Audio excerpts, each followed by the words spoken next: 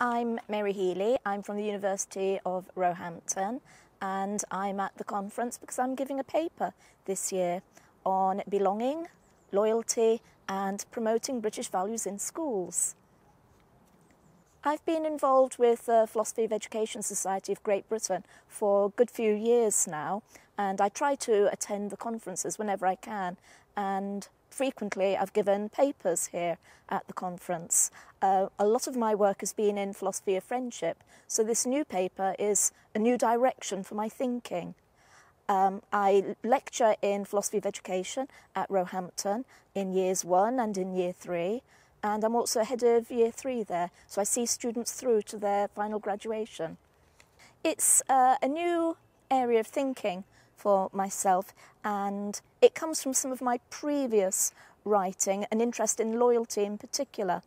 And I started thinking about this about 2 years ago, particularly in view of some of the announcements from particular politicians on this new policy that was going to be coming into schools, asking them to actively promote British values in schools. So I wanted to link that to my particular thinking and philosophy. I used to be a teacher for many years, so I've got a very keen interest in what happens in schools.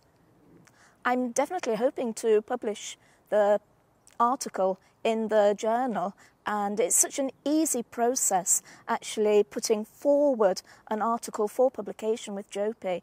It's very, very simple through the online system. It's very straightforward, and you always get incredibly detailed feedback from the people who are reviewing it.